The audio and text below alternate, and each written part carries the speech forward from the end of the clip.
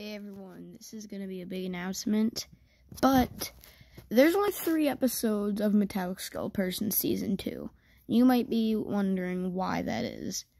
And it's because the next Metallic Skull Person, there's going to be a 3rd season, don't worry. The next one will be a movie, though. So that's why there's only 3 episodes in Season 2, and there's 6 episodes in Season 1. So there's going to be a Season 3. That's not going to be out until May. It's probably not going to be completed maybe until September. So I'm going to make a date for you guys. September 17th is when I'm going to release all the episodes for Season 3. Today is July 11th, which is the day I'm going to be releasing Season 2. And I will be releasing the movie tomorrow. The movie's tomorrow. It will feature the iconic mask, the Rob Zombie Halloween mask. It'll feature a crap ton of masks. It's going to be at least 20 minutes long. And that's only like a real episode of a show, though.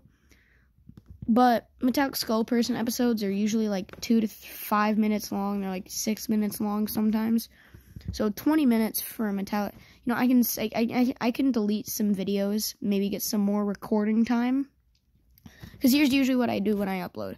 I upload the video, then I delete it from my camera roll so that I have more space to record more videos. So, just a quick announcement.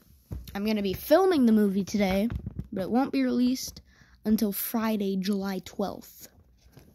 And,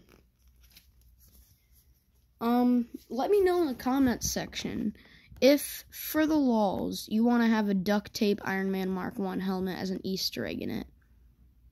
Just let me know in the comments section of this video. Peace out, guys. This is like the announcement.